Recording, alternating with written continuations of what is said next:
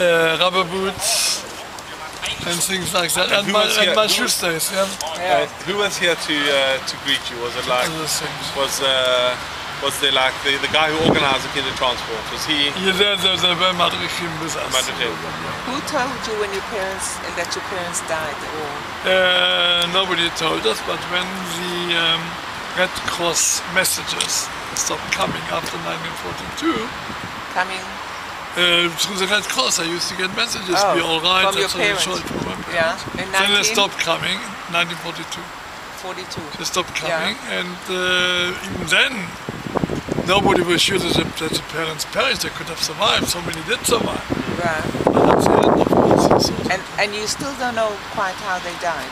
There are conflicting reports. My uncle, who survived by being a Polish soldier and fled to the Russian side when Poland was divided between Germany and Russia, at the outbreak of the war, he went to the Russians. He was a communist. So he went to the Russians.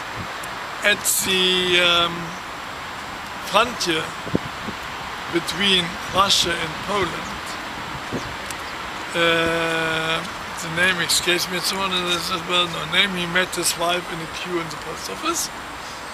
He was about 17. That's when we got to marry, and they married.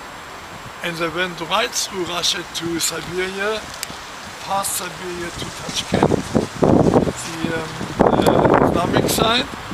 And on the way to keep himself going, he used to go off the train, get potatoes from the peasants or whatever it was. No, I think he paid for them, and sold them then to fellow passengers at the port.